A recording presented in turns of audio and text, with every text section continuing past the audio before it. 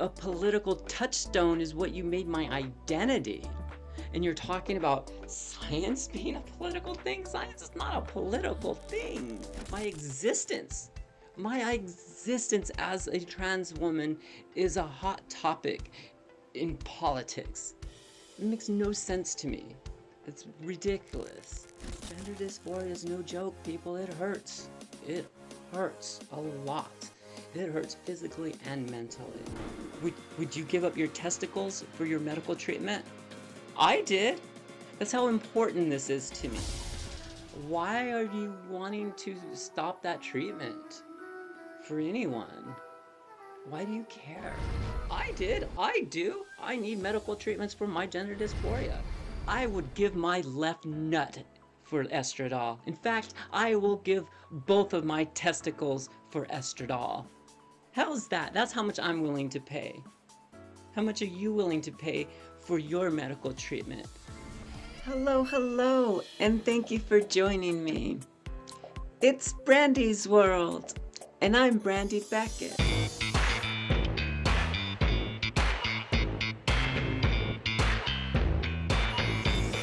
Today, we are continuing our look at the podcast Generation Indoctrination, the Transgender Battle, which is a podcast that is brought to us by the Christian Post and hosted by Brandon Showalter. Episode 2 is taking longer than expected, so we're going to do another attempt at finishing episode 2 of season 2 for Generation Indoctrination. So let's hear what else they have to tell us.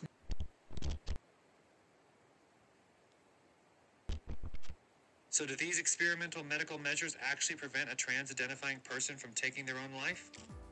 In perhaps the most famous study that followed the post-operative transsexual identified persons in Sweden over the course of 30 years, researchers found that even in famously liberal Scandinavian nation of Sweden, the rate of completed suicide was 19 times higher after so-called transition when measured against population match control groups. How much higher is it before, Brandon? You don't want to mention that statistic.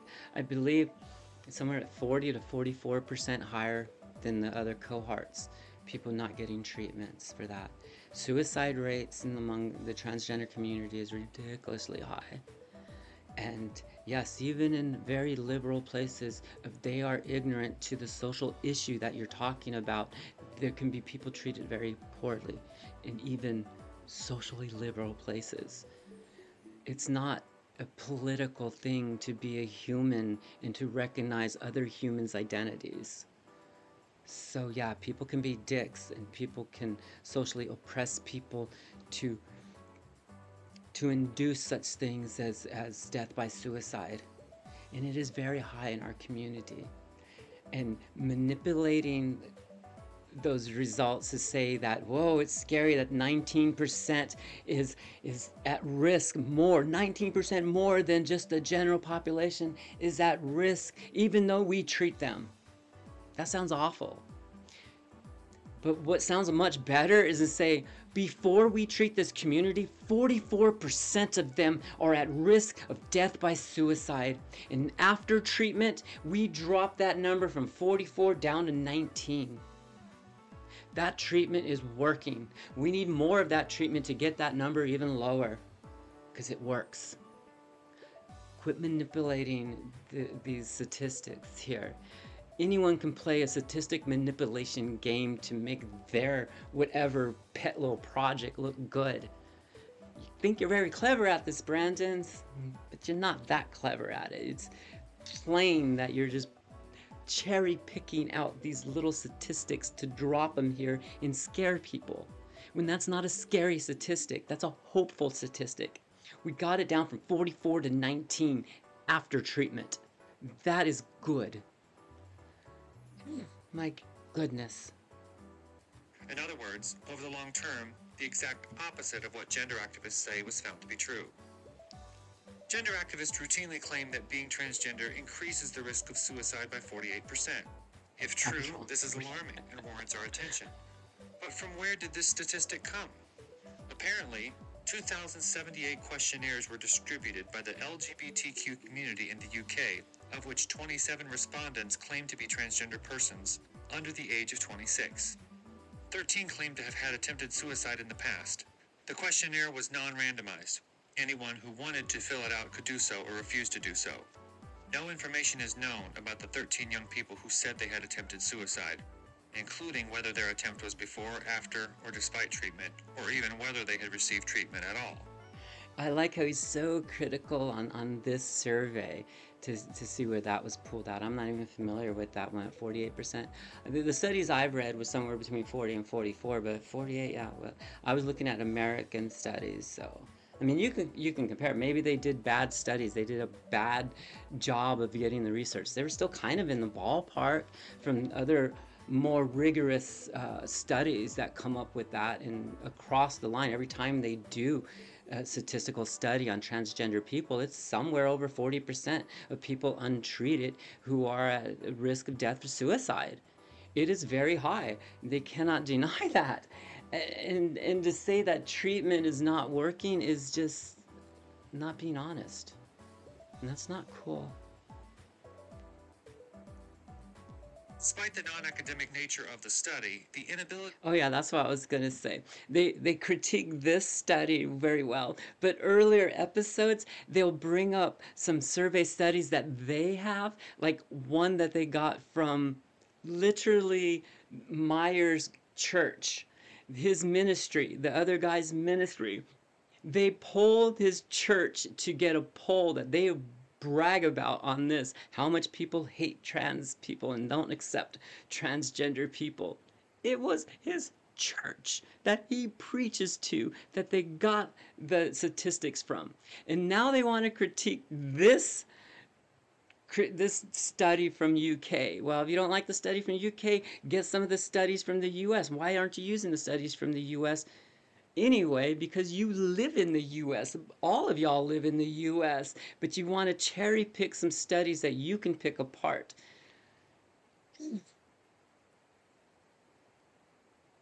Integrity, Brandon, integrity.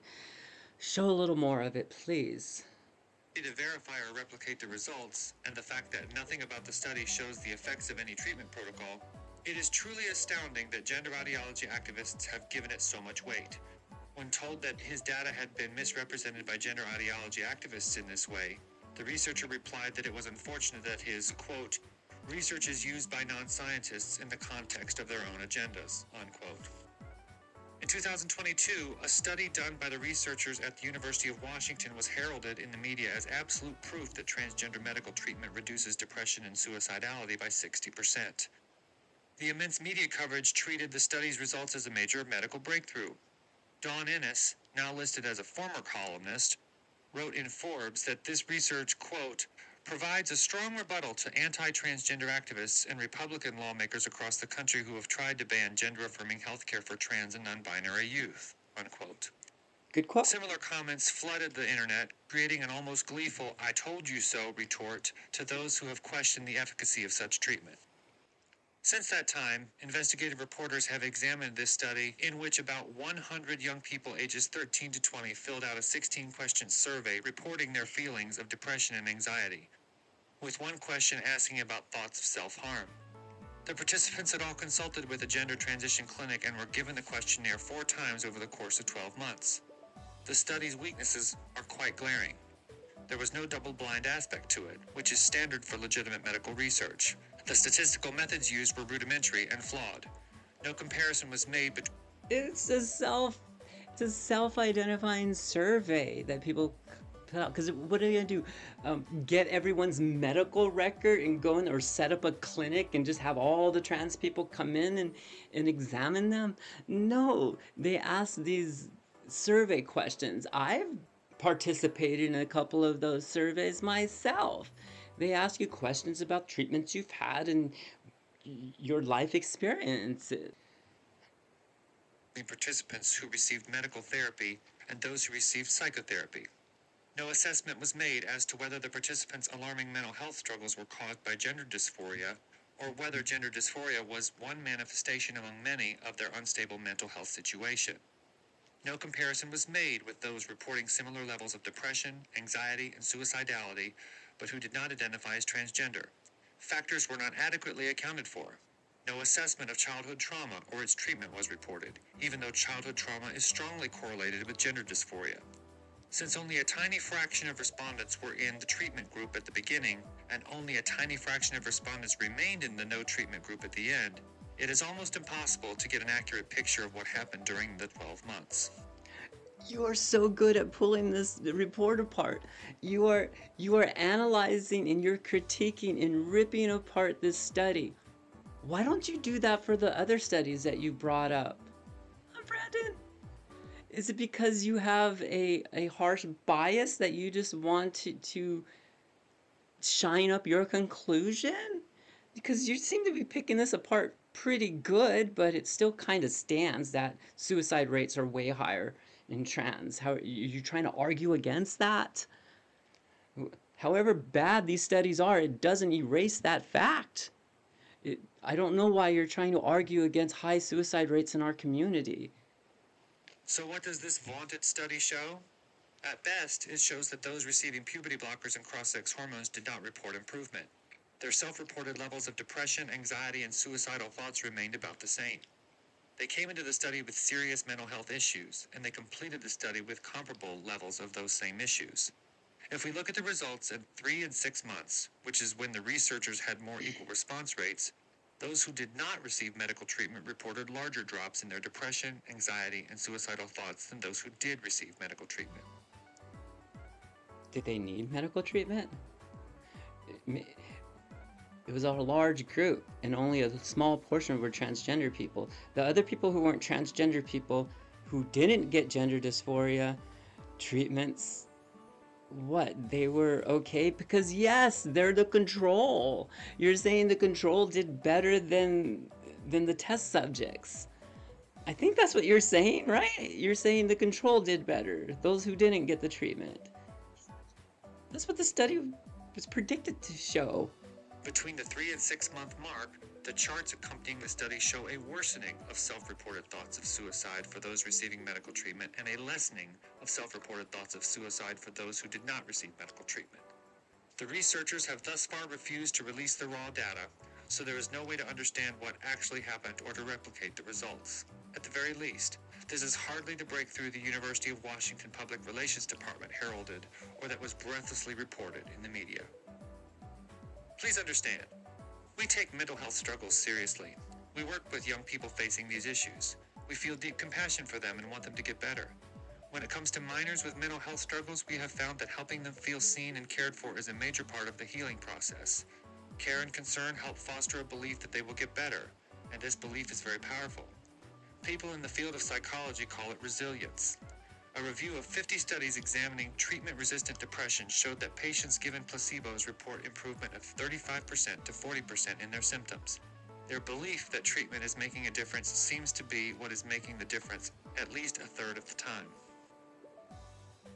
We know we are down in the weeds here, but let us apply that understanding to the vaunted University of Washington Transgender Medicine study. One would expect to see a 35% to 40% improvement just by children having someone in authority pay attention to their problem, even in the absence of medical treatment. None of this was examined in the University of Washington study. This, plus criticisms such as the ones we briefly discussed above that have gone unanswered by the researchers, led the University of Washington spokesperson to admit that reports about the study's breakthrough nature included, quote, some pretty concerning claims, unquote, and announced that the epidemiology department would stop, quote, driving traffic to this piece, unquote. Okay, you've pulled up a few studies that you don't agree with and you don't like. You didn't make a point though. The point still stands that the trans community without treatment is very, very high suicide rate. After treatment, they still go down. Anecdotally and statistically, they go away because you're treating some of those harsh symptoms of what you experience, that gender dysphoria. Gender dysphoria is no joke, people. It hurts. It hurts a lot. It hurts physically and mentally. So, well, some of you may be asking, well, what is gender dysphoria? Gender dysphoria is a misalignment with your gender identity and your gender expression. When those are not aligned, it causes lots of distress and lots of hurt and pain. Aligning your identity with your expression and your performance is how we treat gender dysphoria. And the main way is social affirmation. That is the main thing that we treat gender dysphoria with, especially with children. Medical treatments, also really good for individuals who need the medical treatments. Not everyone needs medical treatments for gender dysphoria. I do. I need medical treatments for my gender dysphoria. Why are you wanting to stop that treatment for anyone? Why do you care? By now, you're probably wondering, how is it possible that such minuscule studies with such ambivalent results could drive such a huge nationwide agenda? This is an example of the politicization of science, a subject we will discuss in a later chapter of this book. What about the politicization of my identity? Y'all made my identity a political platform and a political hot stone. A political touchstone is what you made my identity. And you're talking about science being a political thing? Science is not a political thing. Neither should my gender identity be anything political. But for some reason, in the second decade of the 21st century here in the United States and many other places, my identity, my existence as a trans woman is a hot topic in politics. It makes no sense to me. It's ridiculous. And you want to talk about science being in politics? I don't even know what you're talking about. Science being political. It's not. Neither should my existence. Yet such politicization is well hidden. If you did an internet search for the University of Washington study, none of its problems would become evident unless you looked several pages deep into the search results and knew specifically what you were looking for. The truth is very hard to find. The political motive is not the only one driving gender ideology. Observers with common sense have noted that one does not cut nor sterilize the body to heal the mind. And yet doctors continue to guide patients they diagnose as gender dysphoric down the path of experimental medicalization. It is a business move that is as cynical as it is lucrative. As previously noted, when children are put on hormone blockers, it is likely they will receive pediatric Lupron. Investigative journalist Jennifer Billick noted in a speech in July of 2022 at Hillsdale College's Kirby Center in Washington, D.C., that the adult version of Lupron is quite lucrative. It costs $4,800 to treat endometriosis in women for a 3-month dose, according to a 2018 investigative report. The pediatric version is even more lucrative, $9,700 for the same dose. A subcutaneous implant to deliver this drug to children is $35,000. A similar implant for adult men battling prostate cancer costs $4,400. Using these numbers, if just 100 children out of the 42,000 U.S. children diagnosed last year with gender dysphoria took these drugs for 7 years, it would amount to $27 million in drug sales. And that is only the blockers. Cross-sex hormones are another moneymaker for the medical industry. You know what, Brandon? I think I might be with you on this argument. You're arguing for universal health care, right? That's what you want. We shouldn't have to be paying these ridiculous prices for medical treatments. I agree. You know how much it costs to treat a child who has a broken leg? Or a child who has cancer? Or a child who has gender dysphoria? Or a child who has bloodborne diseases? Or a child that has genetic diseases? Or a child that has anything? Medical stuff's expensive, yes, no argument. No argument. Medical sucks. Our medical system in the United States sucks because it's not universal. Agreed. Let's fight for universal health care, Brandon. Let's do it.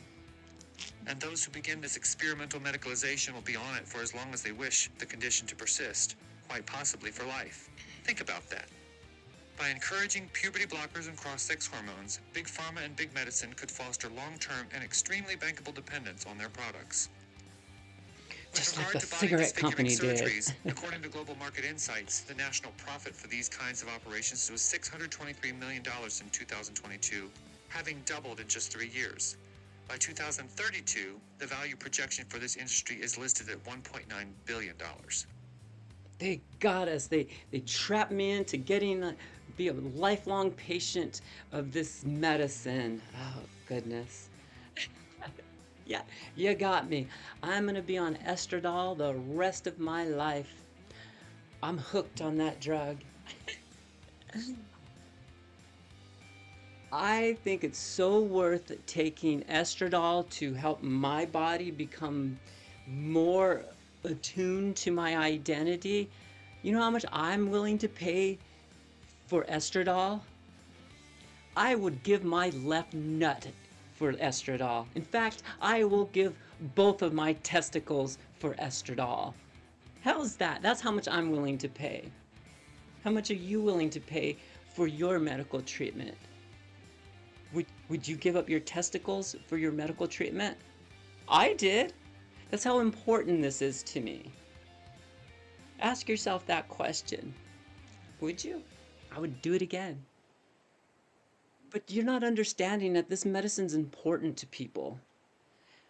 Hormone replacement therapy is very important to people, and yes, people will be on it their entire lives because they're dealing with the gender dysphoria that's going to haunt them the rest of their lives unless you treat it.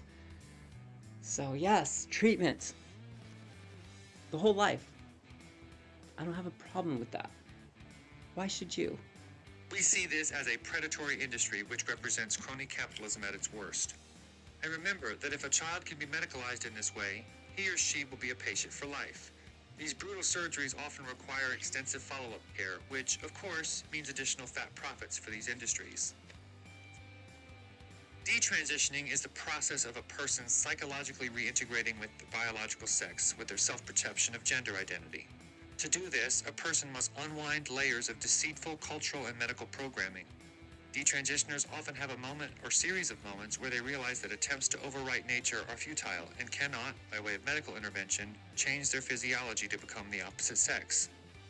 The coming challenge for the church, as we see it, is twofold: equipping the next generation with the truth and philosophical tools to courageously engage this pervasive ideology, and ministering to the wave of those medically harmed young people and their families whose lives have been shattered.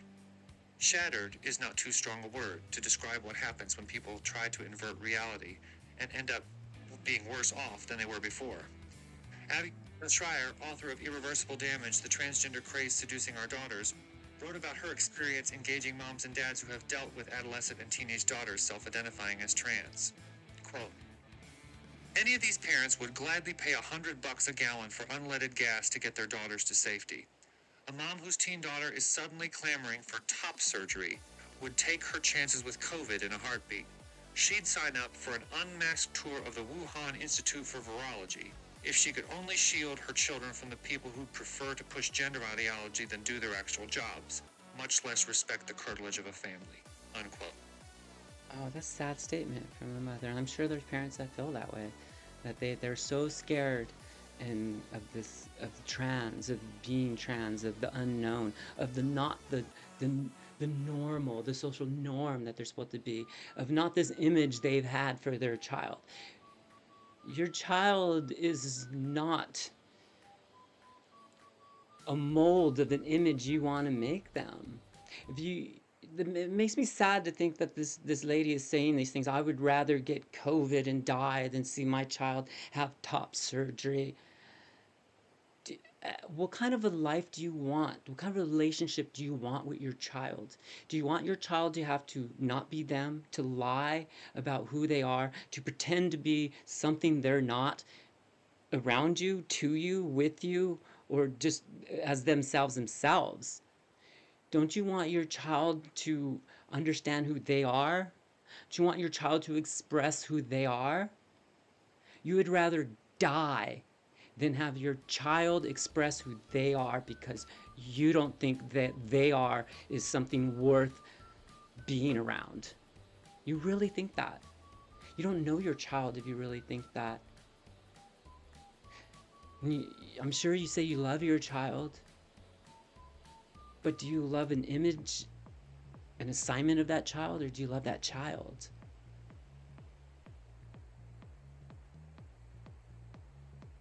To say you'd rather die than have your child get gender dysphoria treatment is so hurtful. Wow. Wow, is what I have to say. I couldn't imagine my mother saying something like that. My goodness. Faithful Christians are going to have to exhibit a lot of patience in the coming years dealing with the fallout of the gender identity medical scandal. Of course, God can and does bring healing, sometimes quickly and suddenly. But as the number of detransitioners grows and more people realize that their decisions led them to permanently damage their bodies, compassionate followers of Jesus must be prepared to walk alongside. Practice of medicine has produced profound benefits for billions. Yet the idea that a medical technique that is possible is therefore ethical has led to widespread heartache. Francis Galton was one of the most respected scientists of his day. Yet his racist viewpoint led to the science of eugenics, which was practiced in the United States to forcibly sterilize 60,000 women. Antonio Ygaz Moniz won a Nobel Prize for inventing the lobotomy and promoting it as a remarkable cure for mental illnesses like schizophrenia. 50,000 people received the procedure. Many died as a result, and the others had their lives ruined. The science seems settled in both cases, but now we see them as colossal horrors. When the history is written, will gender-affirming care for people with gender identity disorder or gender dysphoria also be seen as a medical scandal? You could have had some other examples then too. You could have said like Sir Isaac Newton. He brought us the theory of gravity in classical physics. But he also spent more time writing about alchemy. So what? He was wrong about the other stuff? Yeah, not every scientist is going to hit a home run on everything. Science is an amazing process. Science is a self-correcting process, and that's what's beautiful about it. When the science is wrong, do you know how we correct the science? With more science. We do more science to correct the science. Science is a process, and not everyone's going to always get a home run with it. But we've been doing gender dysphoria treatment for quite a while now, and we're knocking it out of the park. Yes. So speculate all you want. Most scientists are going to be wrong about most things. That is just the way it is. The way science makes it right is we try to prove ourselves wrong. Like that's what a good scientist would do. A good scientist comes up with a hypothesis and they spend their energy and time trying to prove it wrong, and it is held up as right until it can be proven wrong. The theory of gravity has never been proven right. We just have not proven it wrong. It holds up. Every time we test classical gravity that Newton explained to us, it tests out exactly how it's supposed to. Every time we test gravity the way Einstein proposed it, it works. It tests out. Those things work.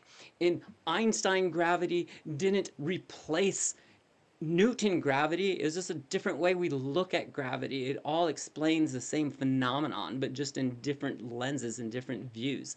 But it's science, and science corrects, and science produces other science. So yeah, science is going to be wrong. Just now to say that all of the treatment for gender dysphoria is going to be wrong is no, it's not going to be turned over at all. That's not going to be the case. No. Uh, no, because certain people are wrong about certain things doesn't mean that people are wrong about this. Gender dysphoria treatments work. We believe it will. But there is a Of course you believe difference. it will. Sterilization and lobotomization did not include built-in popular culture campaigns to get people to choose these procedures for themselves. This will take time to unwind. As more detransitioners like Stephen Richards come forward and detail the catastrophic, irreparable harm that was done to them, it will become impossible to ignore the carnage. Christians must not shrink back from the task of confronting the generational indoctrination that has occurred via the school system and throughout culture that has, most tragically, left many struggling people confused, disfigured, and sterilized. Thank you for listening. Oh, goodness. Okay. Oof. Oh, we got through that. Oh, this podcast is fun, isn't it, y'all? Oh, boy. This is great. Well, I am going to leave you as I always do with this message. Love yourself, but more importantly, like yourself, and treat people the way they want to be treated. Bye-bye for now.